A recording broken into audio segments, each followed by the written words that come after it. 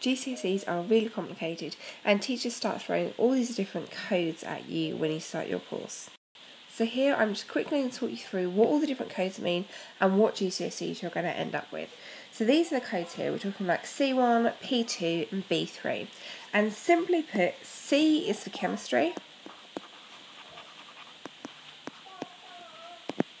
P is for physics, and B is for biology. The 1, 2 and 3 stands for the units that are going to be going on, and depending on what GCSEs you're actually doing, that is going to determine which units you're actually going to be taking. So if you're doing core GCSE, you're going to be sitting these units here and a controlled assessment or an ISA, and this is going to be your core GCSE. Now some of you might also be doing an additional GCSE. That is these units here, so C2, P2, B2 and a controlled assessment. That is your additional science ISA. That's your additional science GCSE.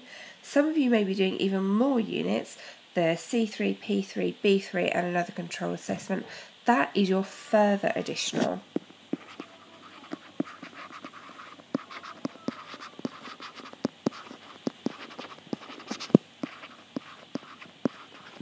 So that's one way you can use all the different units. The other way that you can do it is by doing all of the chemistry in one lot, all of the physics in one lot, and all of the biology in one lot.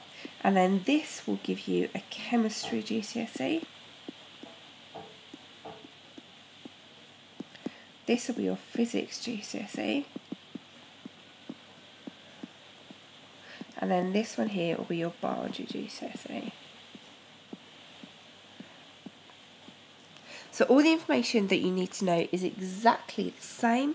So C1, the information for the core is going to be exactly the same information you need for the chemistry GCSE. It's just packaged up together ever so slightly differently. Each of these units, so each exam and each control assessment are worth 25%. So each exam is exactly the same weighting as your ISA. Your ISA is a big part then, don't neglect it just because you do it in class. I have a whole separate set of videos all about how to do really well on your controlled assessment. All that's divided up by topic.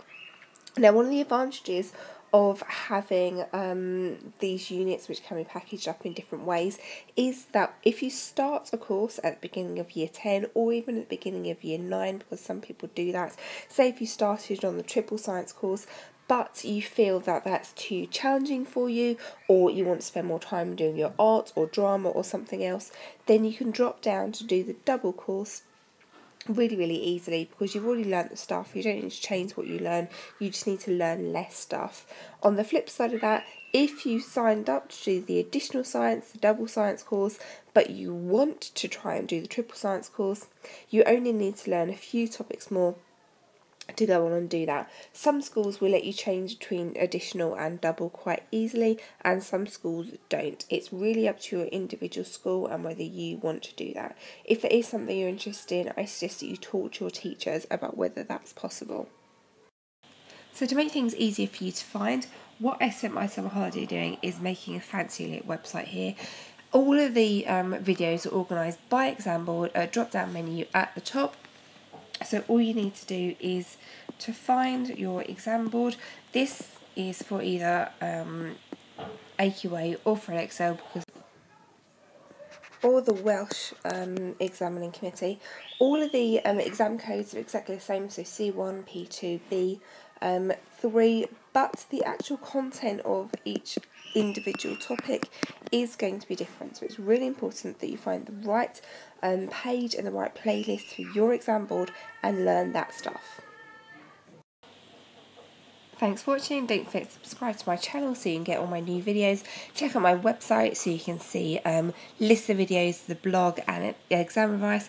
Any questions, comments, requests or corrections below please.